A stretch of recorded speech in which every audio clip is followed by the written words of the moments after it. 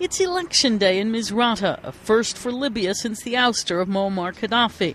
Under the watchful eye of observers, voters were heading to the polls to pick a 28-member local council, a body which will take on the tough task of rebuilding the battle-scarred city. Misrata had experienced some of the heaviest fighting in the country during the 8-month uprising against Gadhafi, a rebellion backed by NATO. Bombardment and shelling on the city in 5 weeks of fierce street battles last spring left thousands dead and wounded and untold numbers of buildings wrecked.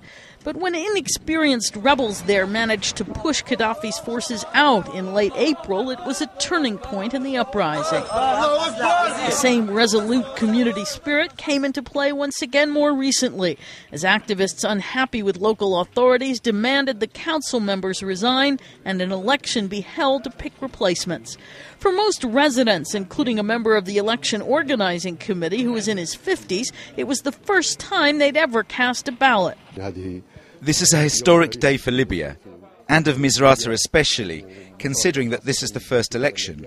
Personally, this is the first time I voted, by virtue of the fact that I was small during the reign of the Crown Prince of Libya and was not entitled to vote. This is the start of building democratic state institutions, the rule of law, a state of justice and fairness and transparency.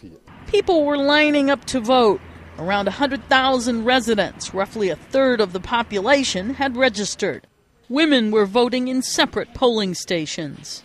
The candidates they're choosing, 2 to 3 in each of 10 constituencies, have very basic platforms, and there are no political parties yet. The country as a whole is struggling as armed militias are considered to hold the real power. Still, the balloting in Misrata seems to be a source of great pride for those taking part. Karen Sloan, The Associated Press.